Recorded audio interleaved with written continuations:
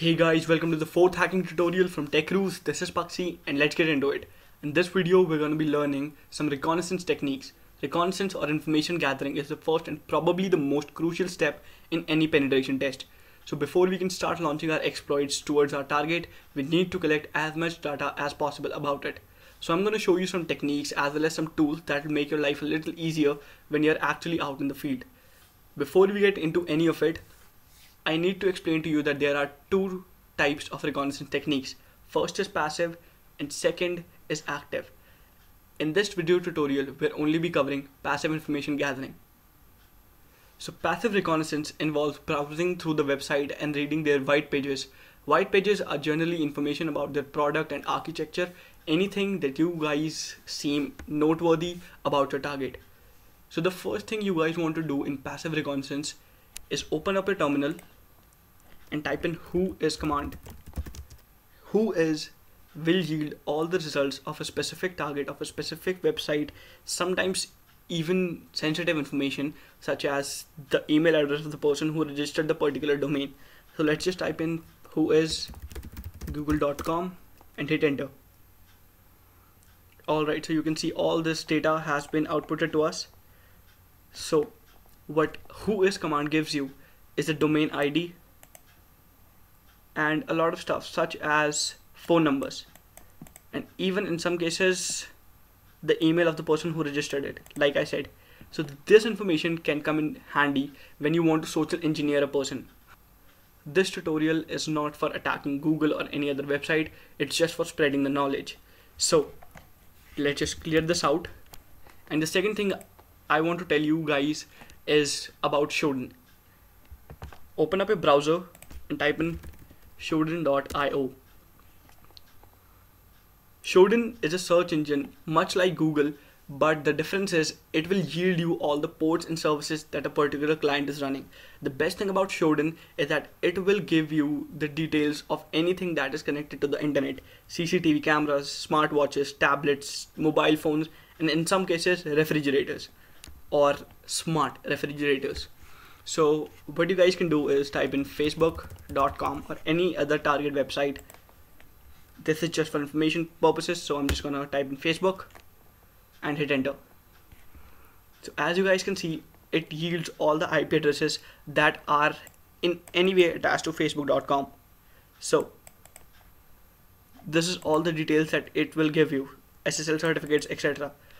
One thing you can do is go to the settings option of your browser, click on add-ons and search for Shodan and install. Why I'm installing an add-on when we can go to the website is because of a very simple reason. Just go to any website you want, any target website, any particular website, and click on this. See, you guys get the port number that this particular server is listening to, a little bit of whois details, and for further detail you can just click host details and it will give you more details about the particular target, even the map value.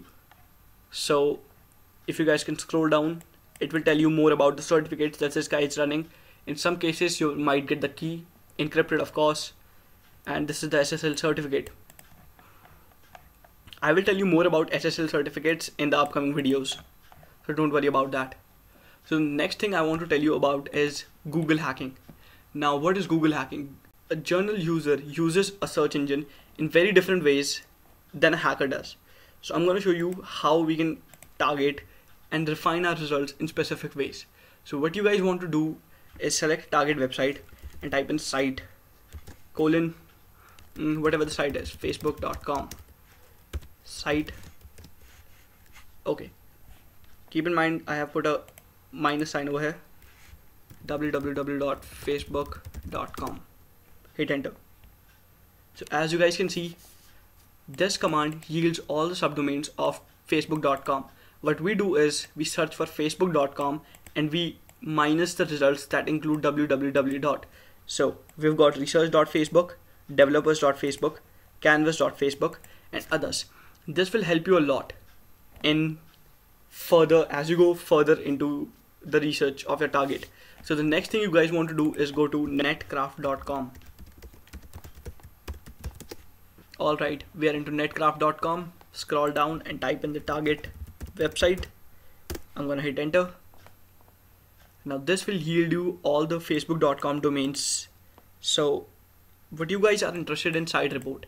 So click over here and wait for it to load. Okay, so the report of the facebook.com has been loaded. You guys can see all the details that it will point out. The hosting country, latest performance graph. We can open it in a new tab and you can scroll down. You can see how this Facebook server is hosted. Apparently they are using Linux, obviously, and the risk factor is obviously 0 because it's a multi-billion-dollar company. Now you guys can explore through all this. I'm going to be telling you in very brief details in the upcoming videos. So let's just scroll up, and the last thing I'm going to tell you is about archive.org. So let's just type archive.org in our browser, hit enter. Alright guys, now what archive.org does is it documents every website throughout the years so you can find out how the website has evolved. Let me show you how it works. We can type in google.com, hit enter. Alright, it will show you all the timelines, so you guys can go down to any year and hit select. Alright guys, all these blue markings are all the days when it was refreshed, documented. So let's just go to 1st January 2005 and hit enter.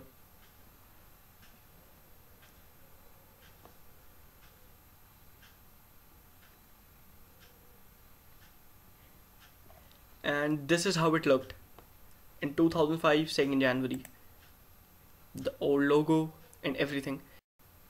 So we can scroll through from here. Alright guys, this is it for today's video. Don't forget to hit like, subscribe and all that good stuff. Thank you for watching. See ya. Next.